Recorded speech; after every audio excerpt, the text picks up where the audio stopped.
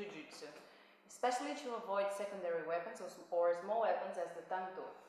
So, listen please. In this Renkaku case, where you're here, we already saw the impacts and all we can do on targets as ribs or knee or internal areas of the body. So now, talking about transitions is how to pass to safe position, avoiding this risk. So in this case, in this special case, what we are going to see is that from here, I'm going to open the space in the arm, and at the same time, I need to be sure that he cannot catch the tanto in this case.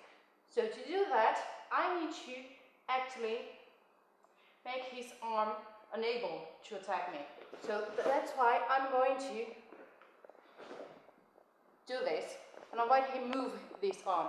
But at the same time, now I have my other problem here, because he can get out this arm and impact on my face. So in that case, I need to go to his back. So I go backwards, and also I'm going to use my head to avoid him taking out his arm. At the same time, I'm going to imbalance him and bring him to the ground. So in that case,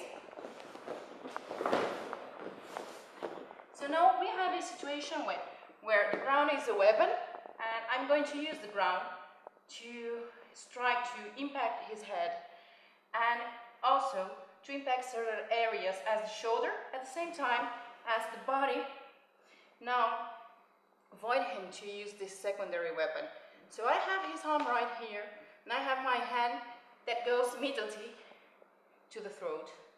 At the same time, I have the whole lateral area vulnerable, and as I am also with my secondary weapon, I can open space to stab, to cut any area, anatomical area that I like.